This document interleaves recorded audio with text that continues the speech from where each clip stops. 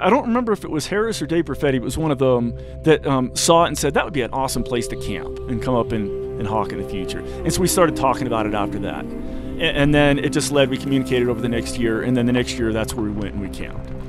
It spent, like 2 weeks, and that was the start of grouse camp.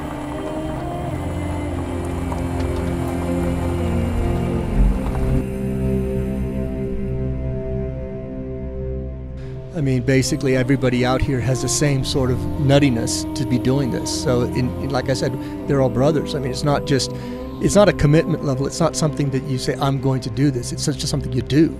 It's not in the back of your head like, oh, you don't think about it. You just do it. It's there's no second thoughts on this.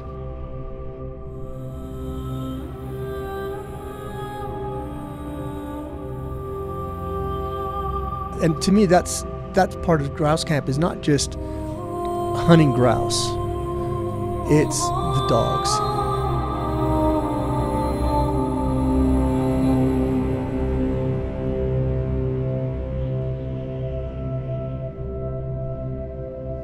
When you see the dogs working with the birds, and that to me is what makes this so special.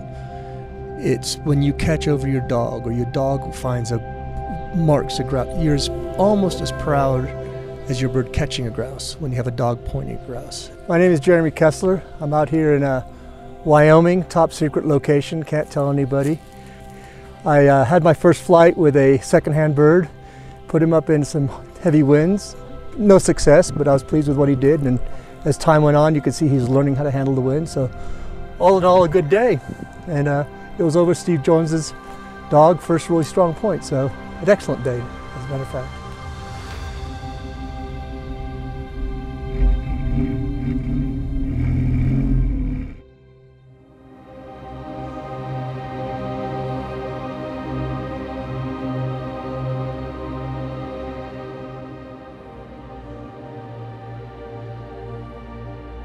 Bird got in a flight, chased a little bit, did what he can for as old as he is, but that's about it. I'm so proud of the dog. I'm Steve Jones, but the important one is my old bird, Pinky. 23 years old, still flying, not catching much game, but he's still out there trying it. But Astro, he's tucked back in there. The pup is doing awesome, loved it. Held point beautifully. I'm so excited for the future.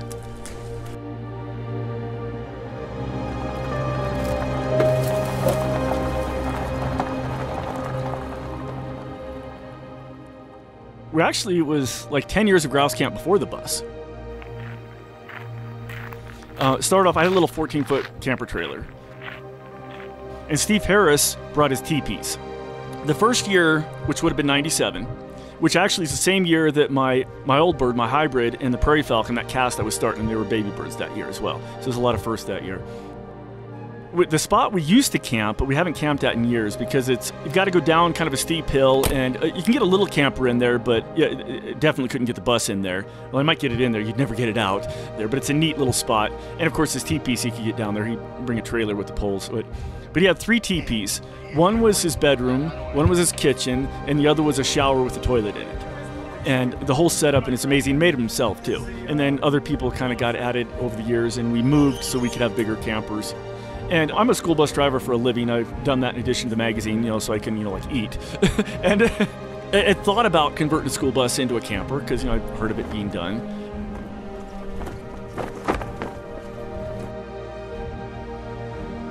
In 2007, our school district was getting some new buses. And one of the ones they were trading in, the old one's going out, was a decent bus. I kind of liked it. I'd driven it before, and it could set for months and always start, and I knew about it. And so I talked to the company they were buying the new bus from, and because they used it as a trade-in, and I worked a deal from them to buy it, and so they never had to take possession and whatnot, and got it and brought it home and made it into what it is. The real story right now ties back into all that, and it's with Steve Harris and his story of even being here this year. Because of some serious health issues he's got, can't drive anymore, and his sister And his brother-in-law, his sister's husband, Mary and Bill, brought him all the way from Texas so he could be here at grouse camp. Not an easy thing at all to do. He needs a lot of help. And the fact that he can be here again, he's missed a few years recently, that's more special than any thousands of grouse you could ever have. Jeremy obviously lives there down by him and was apprenticed under him and knows him better than anybody. But there's this relationship over 24 years that I've had with him, and actually only seen him in person at grouse camp. And we haven't managed to get together, he and I, outside of that at all. But as our annual pilgrimage here, in the years that he couldn't make it were really sad. Grouse camp was much of a lesser place when he doesn't make it, on the years he didn't make it. And so it was so good that he could come, that his sister, and their story of what they've done to get him here, because it wasn't an easy task for them to make this happen. It's really special. And we got out this morning with Steve and got his bird flown. It wasn't a grand flight or anything like that, but it was very special. The whole thing was amazing. And we all caravan together. We usually split up so everyone could get flown, but everyone went together, so to see that happen and make it happen with him so he could fly his bird.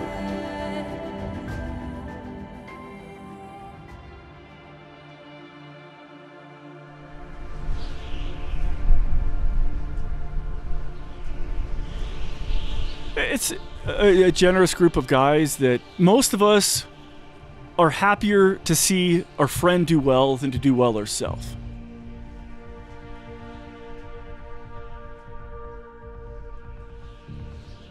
The objective is to come here and be with friends, most of which we only see once a year, and camp. There are nightly dinners, there are communal dinners and all that. That's really more what it's about than the grouse. The grouse are just sort of an excuse, and a lot of fun as well, of course, but that's really not what it's about. It's about the people.